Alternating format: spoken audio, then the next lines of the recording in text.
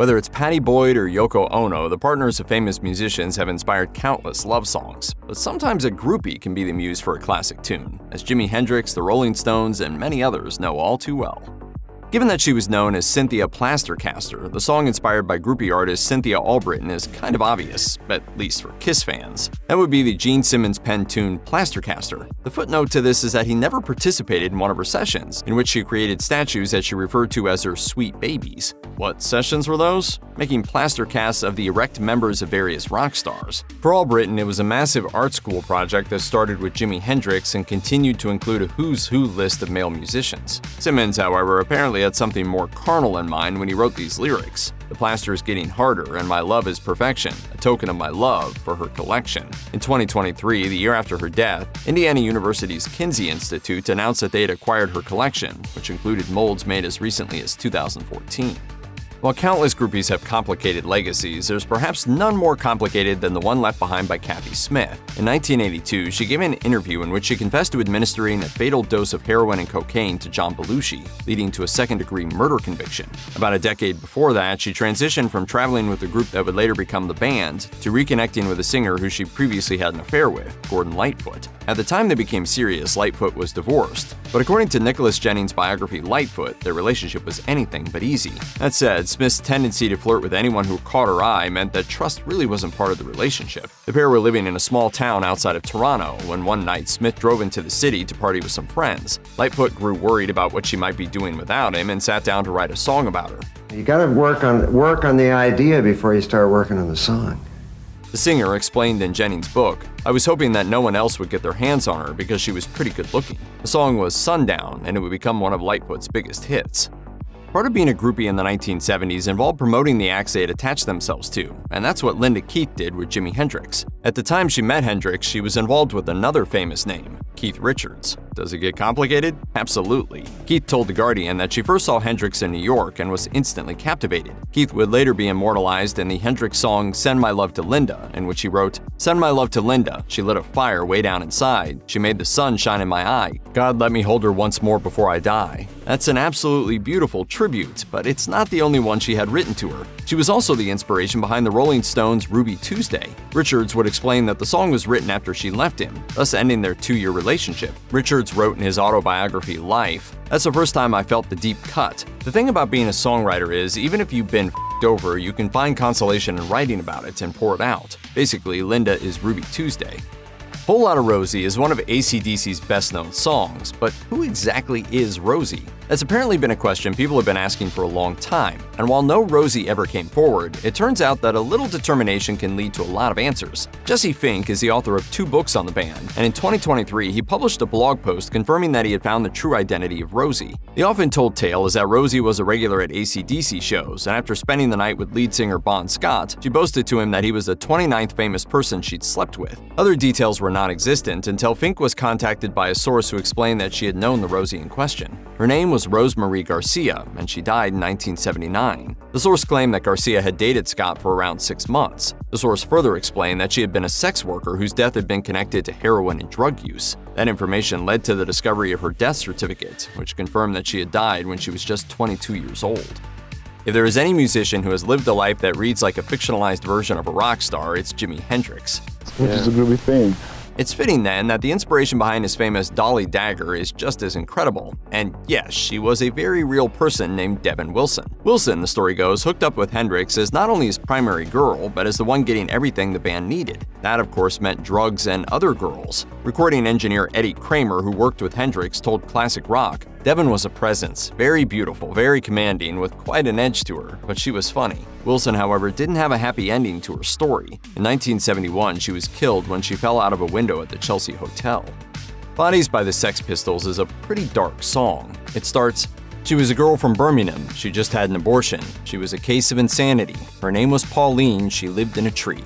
She was a no one who killed her baby." Contrary to the lyrics, though, Pauline wasn't just no one. She was a very real someone. She's mentioned in the Sex Pistols biopic Pistol, and when the Cinemaholic did a deep dive into whether or not she was a real person, they confirmed that she was. Pauline was a punk rock groupie with a horrifying background. Committed to a mental institution in northern England, she was said to have been sexually assaulted by an employee before fleeing to London and establishing herself in the underground punk scene. And as to the abortion reference in the song, well, the Sex Pistols singer John Lydon has said that it's inspired by her story too. Lydon explained, "She'd tell me about getting pregnant by the male nurses at the asylum or whatever. There isn't much more that's known about the woman that inspired Bodies, and even though the story was backed up by other members of the group, much of Pauline's story remains shrouded in mystery."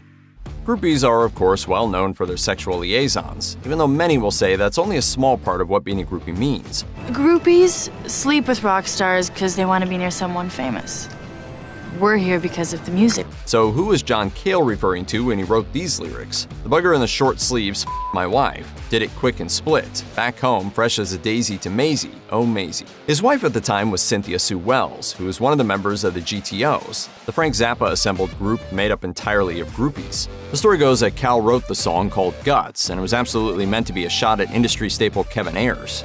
Ayers and Wells hooked up at around the same time the live album was recorded, which Cale knew about. By writing the song, Cale wanted Ayers to know that the affair with his wife wasn't the sort of thing that was going to be swept under the rug. Connie Hamzy's connection with the music scene started when she attended a Steppenwolf concert at 15 years old.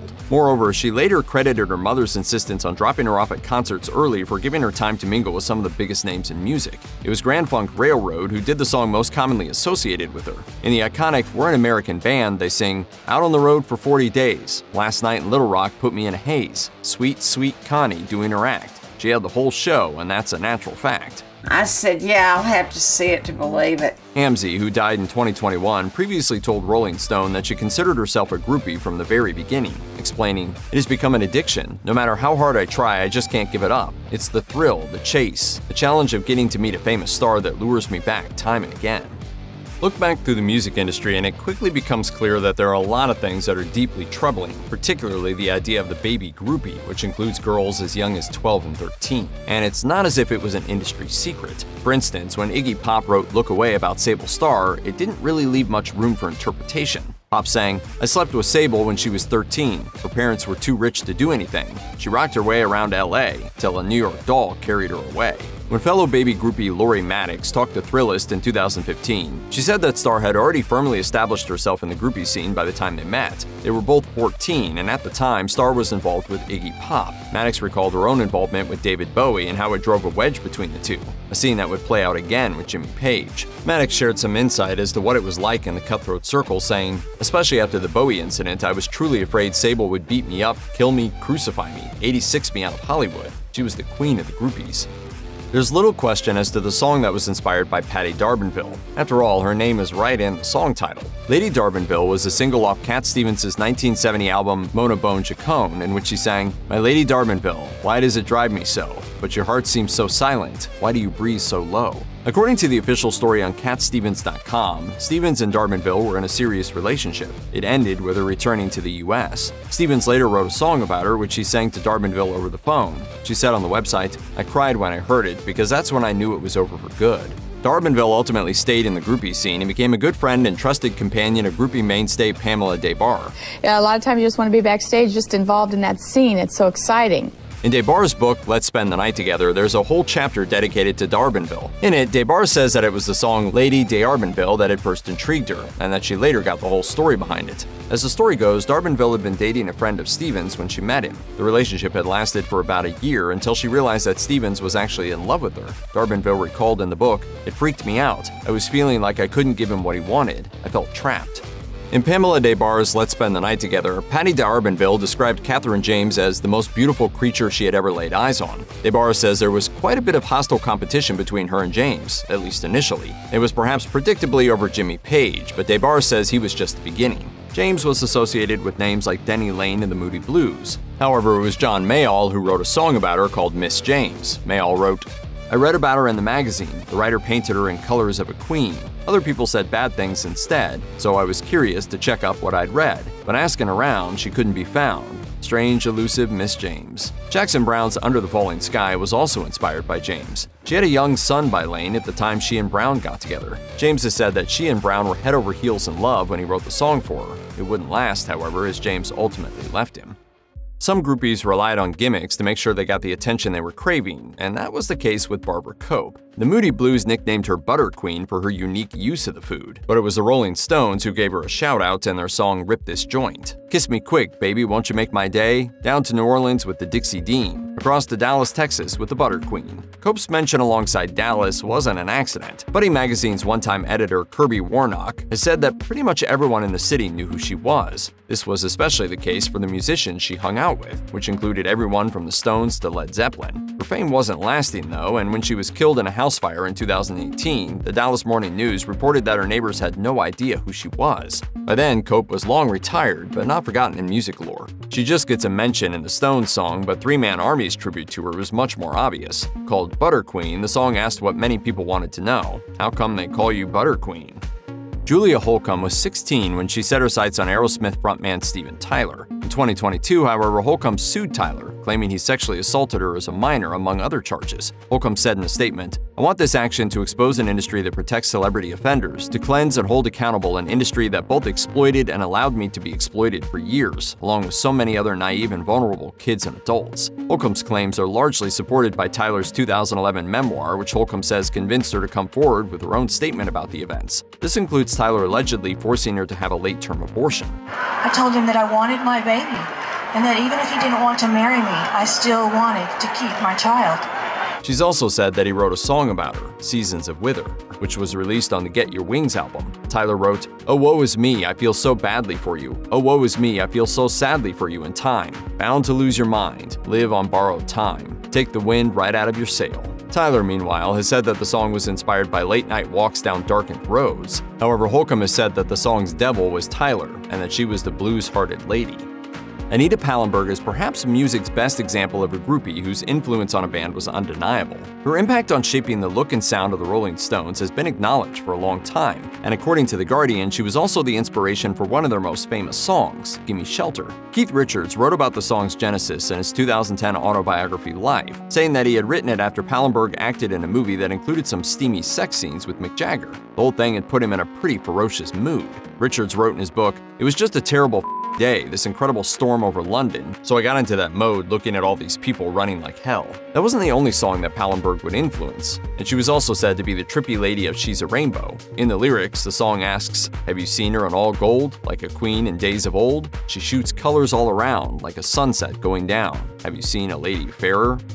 Morgana Welch was part of the baby groupie scene that centered around Los Angeles. In an interview with Please Kill Me, she said that they didn't even know they'd been dubbed the LA Queens until Led Zeppelin released the song Sick Again in 1975. Fast forward to the 21st century in a post-Me Too world, and the song is kind of hard to listen to. It includes lyrics like this: "Come on, flash it in my eyes. Said you dug me since you were 13, then you giggle as you heave and sigh." According to Welch, the 1970s were a magical time when the biggest music fans could get up close and personal with all their favorite musicians. She went on to add that it was also a time when women were becoming very independent, unlike in previous eras. Welch is one of the many who condemned the double standard that exists between men and women, and said that she has no regrets about her days as a groupie. She told Please Kill Me, "It's what I did consciously and loved every minute of it. Thinking back, I would have done it more." In Rolling Stone's 1975 interview with Robert Plant and Jimmy Page, it was Plant to explain what the song meant, saying, "The words show I feel a bit sorry for them. One minute she's 12 and the next minute she's 13 and over the top. Such a shame. They haven't got the style that they had in the old days." If you or anyone you know has been a victim of sexual assault, help is available. Visit the Rape, Abuse, and Incest National Network website or contact RAIN's National Helpline at 1-800-656-HOPE